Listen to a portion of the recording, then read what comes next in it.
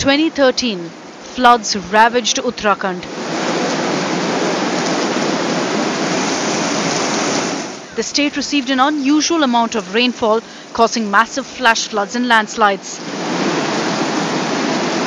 Worst hit was the Kedarnath Valley, popular for the 8th century temple dedicated to Lord Shiva. 5,000 people were killed and thousands more displaced.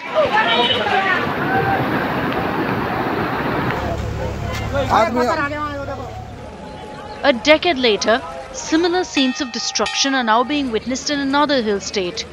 This time, it's Himachal Pradesh.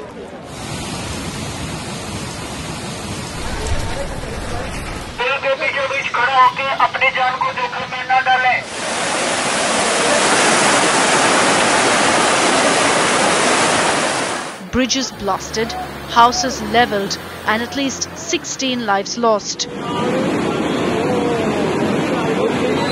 What's causing this terrifying rain and floods? Well, it's a deadly collision of two systems, the monsoon winds and western disturbance, similar to the system that led to the Uttarakhand floods in 2013.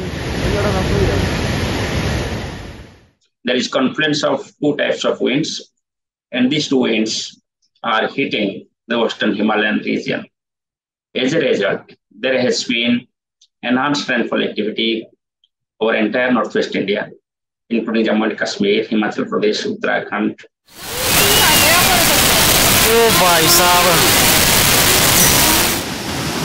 Experts warn that such a double confluence will only increase in a warming world. Such interactions between two weather systems aren't uncommon and have been associated with extreme weather events, particularly in the hills.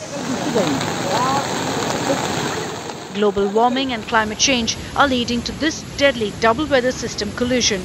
But how long before we actually wake up to the crisis?